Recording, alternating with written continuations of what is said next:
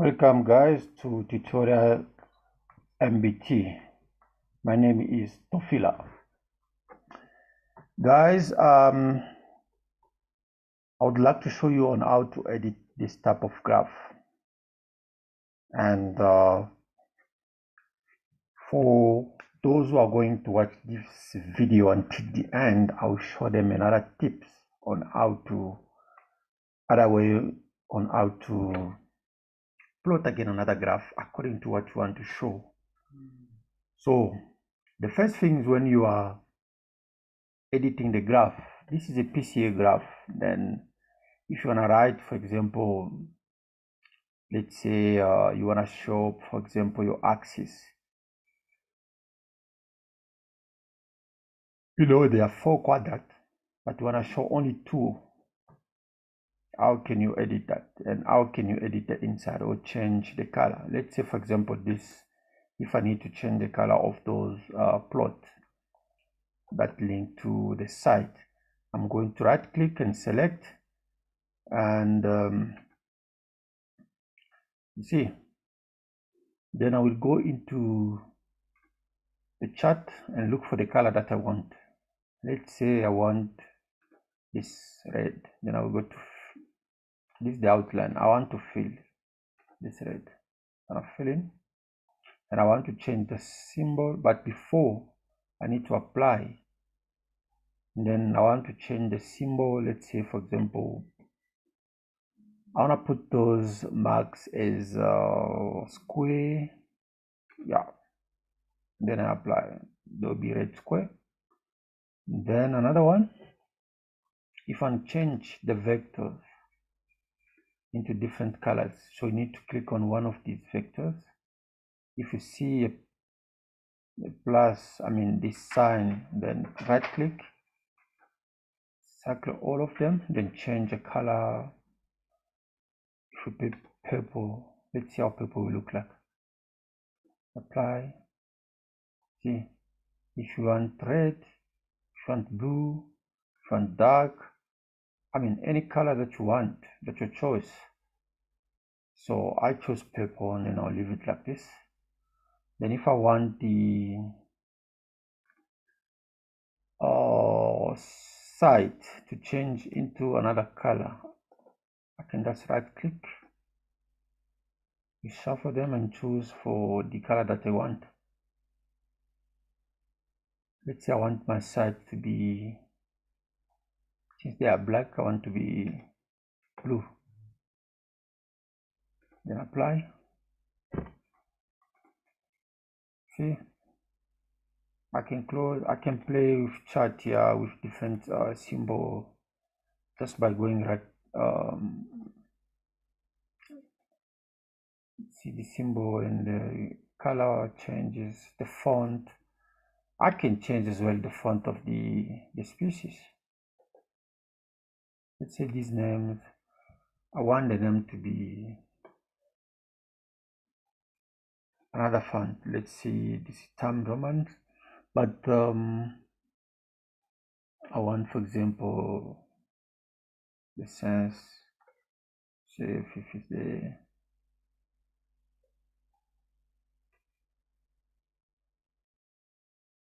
you can choose. You see different font here. I can put it in Microsoft, I can put it whatever I want to, Himalaya. If I want any type of I can remove the italics. I can say no, normal. For example, if I do this, everything will change. Then I just need to apply. It changes. So since a species, they need to be in italic, then I have to go back and put italic, then apply. It will change. Another trick is to, if one of the effect to be underlined, the species name to have a line below them. So it's up to you. Everything, but remember, this is a scientific paper, so work, so you need to make it in a way that it is acceptable, not all the fancy things that you have to do. But now you can change the way I'm changing. I'm removing the lines. Then I can go to, if I want it to be without, the color, I'm just going to apply there, the color will disappear. You see the species are gone. Then if I put it back and apply, the species will come. So let's show you if you want to edit inside the graph. If you want to edit anyway inside the graph, you need to go on the A plus, click there. Let's say, for example, you want to show the legend. See, you may again play with different size. See all those things.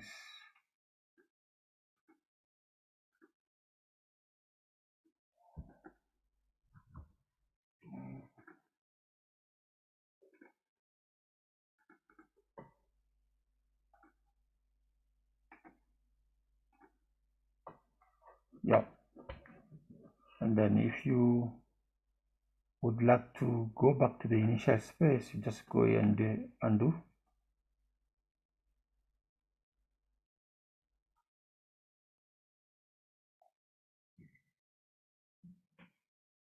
Going to flip our graph, and you're just playing around with graph until you get to the point where you're supposed to.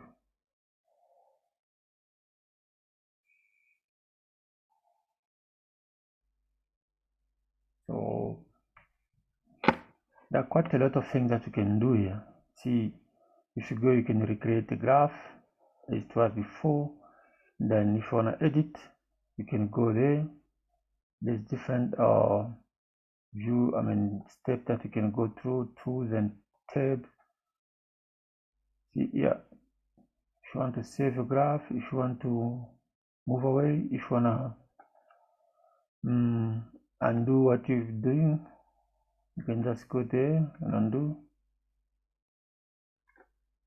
undo, undo. There we go. So now if I want to remove it again, I'm just going to click on undo again. Now that's good. But you can design anything you want to, any hour and any way. So all depends on what you are willing to do. If I want to write, you just click in and write something on top. So this is how you, if you want to add some display or some distance, like showing the difference, let's say you want to show the distance between let's say between these two graphs.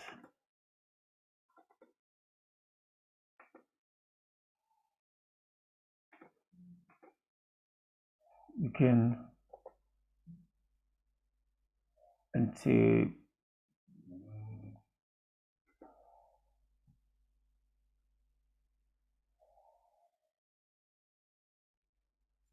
as you can see, guys, the sites are clearly, are visible. You can see how the plot are grouped. This one are grouped together, but a little bit dissimilar within the species itself. Here the species are quite similar than they. So if you want to add the plots, you can add like this, and you wanna, so for example, the distance between these two,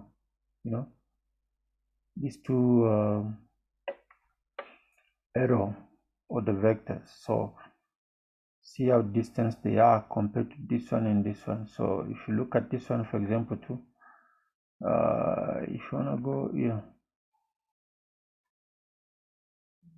today, see how short it is. So the distance is quite short, and then when you look at this and that, and when you look also at these two, very close here, but distant from that.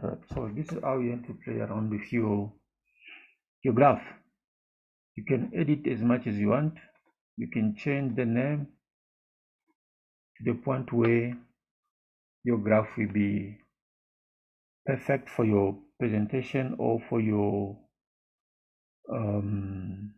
publication. So in this case, for example, I told you guys that I'm going to show another trick. Like if you wanna, since the graph is built already, and we, let's say you decided you don't like it, you don't want it, then you can go to graph and choose. So you go to graph, since you have the graph already within your project, choose if you want the species only without the environmental variable. But it's up to you. If you want the sample only, meaning the plot only. If you want the environmental variable only, so you can also get it. If you want both, the environmental variable also you can get it, and the species. So it depends on what you want. Like this one gives you the opportunity to run. If it's species and sample only, it means species and plot. If I want to make a species and plot, you just go there. So you're gonna see another graph that has species without the environmental variable.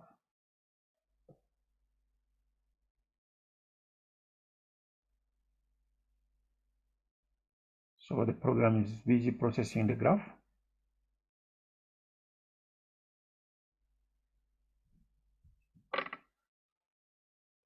So you see we had two graphs at the beginning. Now we have the third one.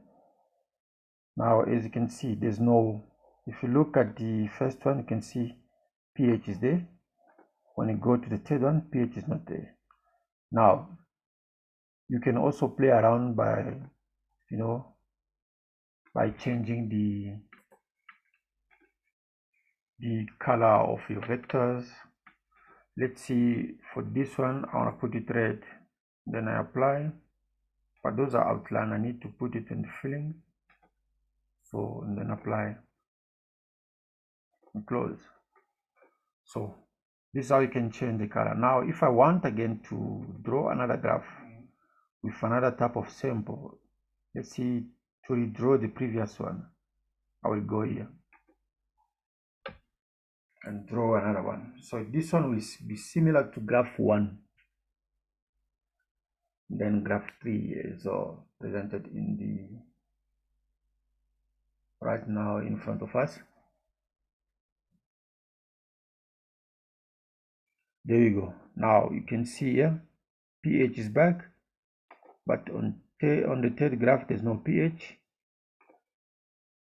If you go on the first one, there's pH. Now if you want to draw another one, let's say this will be only plot and the environmental variable, so there will be no species.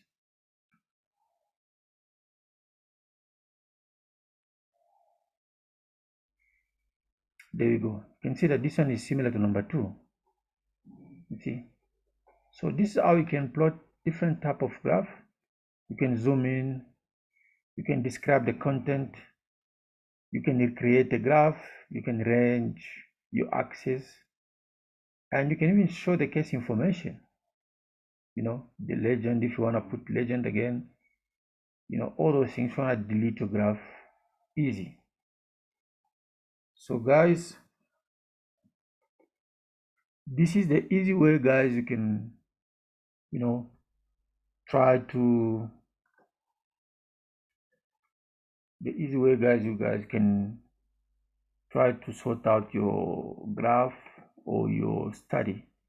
Whenever you are doing, take time to repeat yourself within the analysis that you are doing for you to be able to master your program. Because without mastering this program, then once you face a problem in terms of graphs or in terms of the analysis, this will nail you down, and it's going to make your work difficult for you to sort out certain things. So you need to make sure that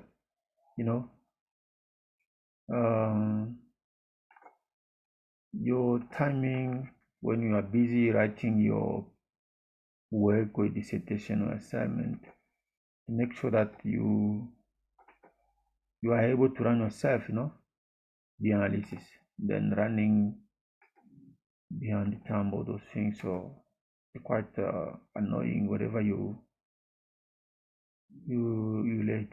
So yeah, so this is how you can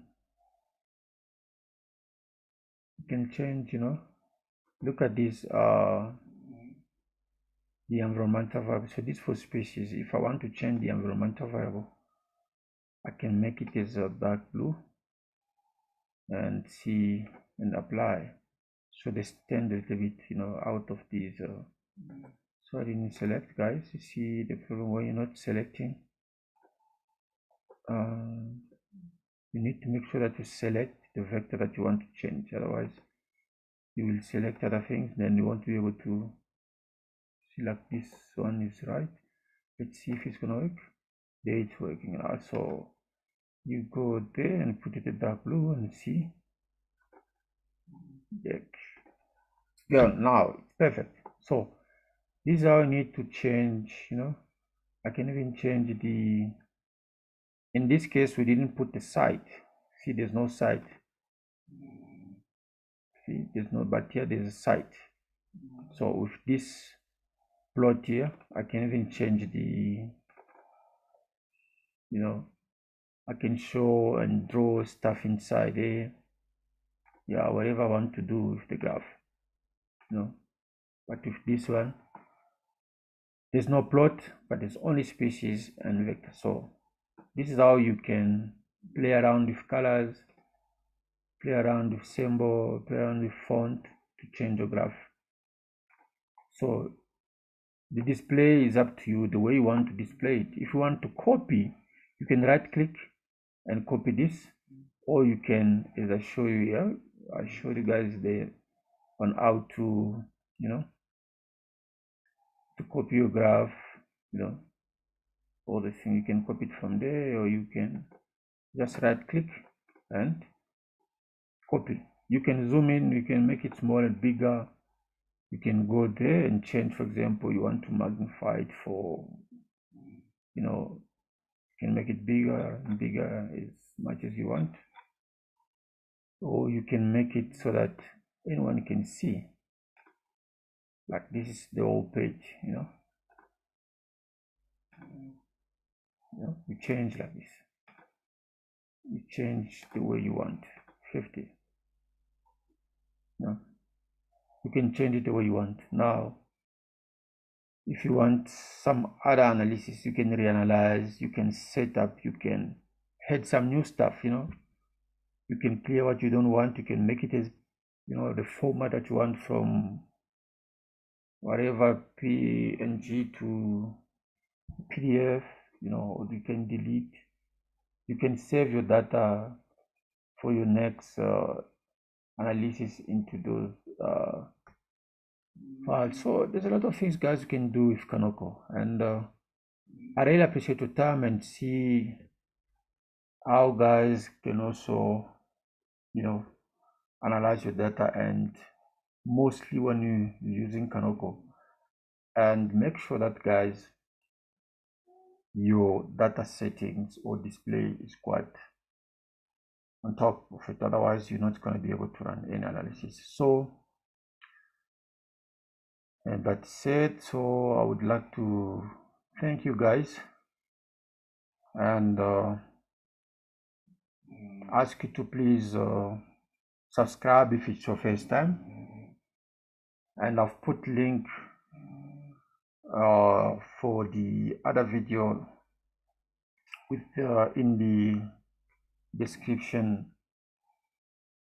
There's a way you can go through and link with other video for whatever problem you are facing. But this is how you can play around with CANOCO. So what left now is to make a video on how to explain the situation that we are facing right now here. So thank you guys and all the best. See you next time. Cheers.